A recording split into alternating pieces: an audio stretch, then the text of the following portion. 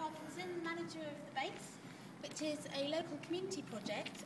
It's a partnership between Barnardo's, Parkside Special School Trust and the Central Norwich Foundation Trust at Hewitt. We have some lovely exhibits here from Sweethearts, who are a local community-based art group. So we're lucky enough to have those in the centre at the moment, but we hope to get exhibitions in the future. This is the base reception, and here we have Gemma Lord, our lovely receptionist. Hello. Who's always ready to help and here to sort of listen to any ideas you might have or suggestions. We've got our very own elephant, which was designed and made by children at a graffiti art workshop, so we're all rather proud of that. And then we have some nice other little bits of art and design from the students here too. Okay, in the kitchen here, we just have this as a space where families can come along, have a cup of tea, chill out. We want to get some cookery up and running. And we've also made some links with the older community, members of our community who want to come and maybe bake some biscuits and some scones and have some nice afternoon teas, that sort of thing. So lots of ideas for our nice new kitchen area, which is very kindly donated by Mogan Kitchens. Okay, if I'll just take you through the centre, we have a nice open foyer area here, plenty of magazines to look through and information on services running locally and information on things in the city really that are happening. We have an ICT room which we're hoping to expand very soon, where we run kind of adult education. We do a IT course for adults in here. And we also use the computers to load up the photographs from our photography project, which I'll tell you a little bit more about in a moment. Okay. We also, just not forgetting, have our coffee morning here. That's every Tuesday. Any parent of a child in the area can come between the times of 9 and 10:30, term time only, and meet Sarah Spall, our parent support advisor, to join the coffee morning.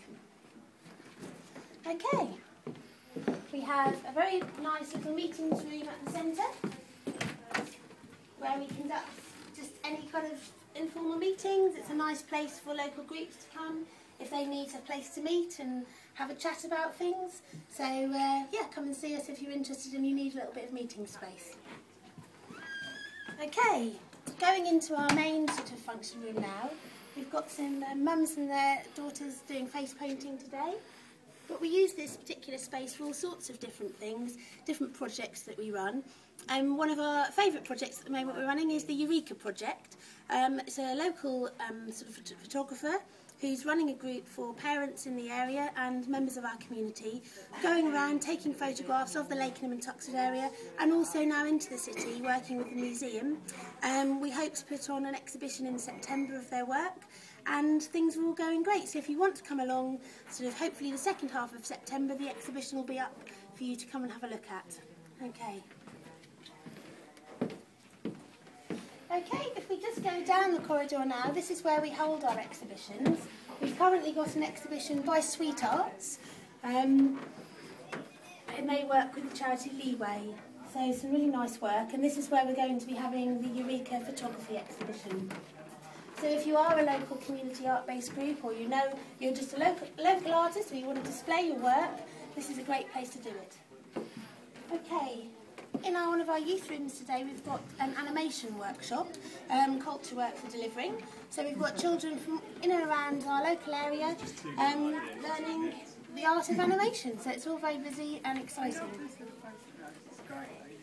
Okay, we run graffiti sessions in here, we do DJ workshops, we hold it sometimes as a meeting space for sort of groups as well, so yeah, it's all good.